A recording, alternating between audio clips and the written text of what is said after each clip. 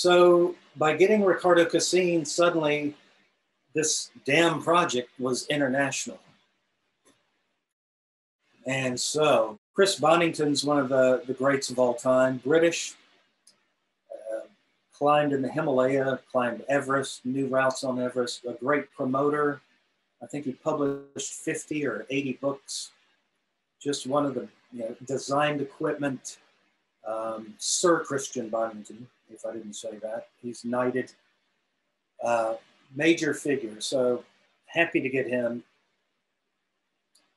Hamish McInnes, who just died last year,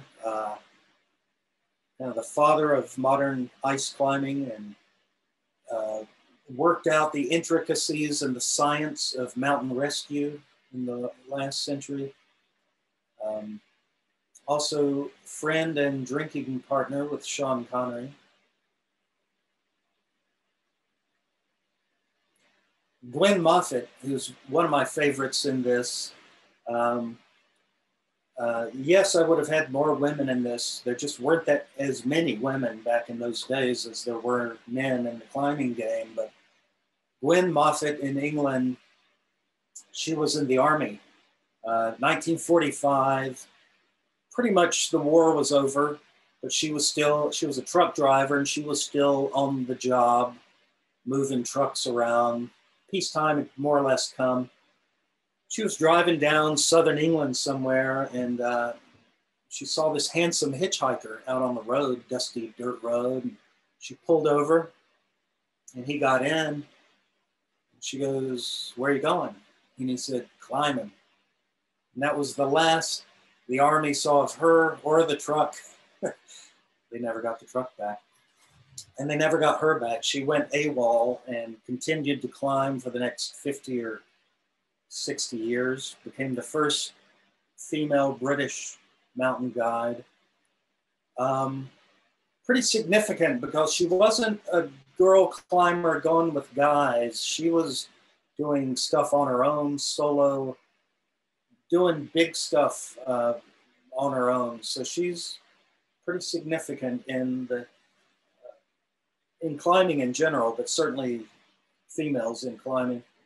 And she's my favorite drinking partner when I'm in Cumbria. She's still around, and I get the best emails from her.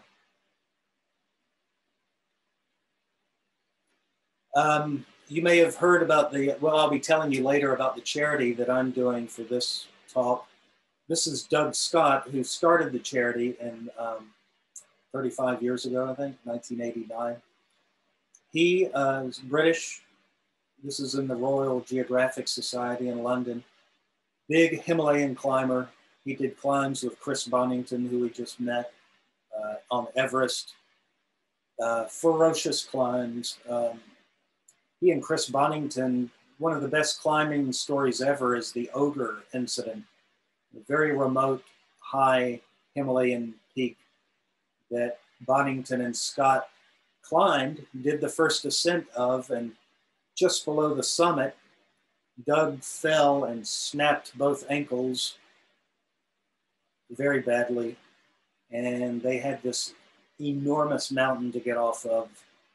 And thus began a week or two long project of just getting down off this mountain, out of food, pretty much out of water, crawling on bloody stumps, getting off this mountain and glaciers. And by the time they got to base camp, which had taken them a week, base camp gave them up for dead, and there was no base camp anymore. And so they had to crawl, and just miserable situation, more days until they found some locals who put him on a wicker basket and carried him more days until he could get on a helicopter. Took him off to Skardu, which is in Pakistan. And as the helicopter was landing, it crash landed, but luckily not bad enough to kill anybody. But what an epic.